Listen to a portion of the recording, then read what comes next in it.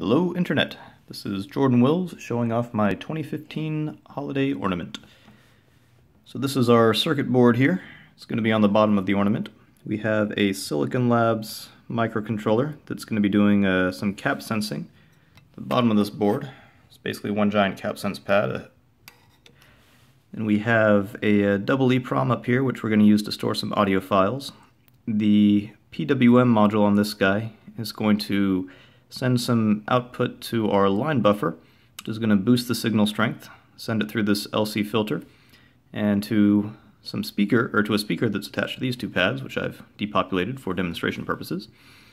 The whole thing's powered off of two AAA batteries, and up along the top here we have 4 copper pads and some finger joint milling along the side.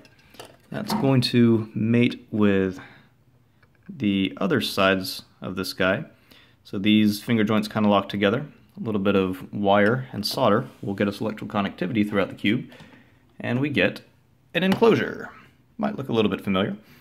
That cap sense pad on the bottom we can press and hold to turn on our holiday ornament. Can then press the button, make some stuff light up, play a little bit of audio. Very fun. Up here we have a piece of acrylic that I have cut out into a very familiar shape, done a little bit of etching on it, and I've sunk an LED inside it. This LED is getting signal from that microcontroller on the bottom, and yeah, we can play some fun noise, play a little bit of a light show.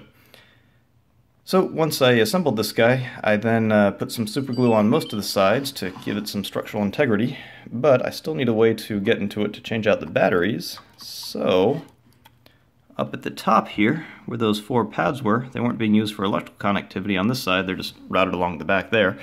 So on the front here, I've used some of this solder wick on those pads to make a little hinge. So I can open it up. I've got some headers that I can use to send new audio files. I have a whole simple file system running on there. I've got the debug headers to reprogram the microcontroller if I need to, and of course we can change out the batteries. And apparently I reverse biased one of my LEDs on there. Oops.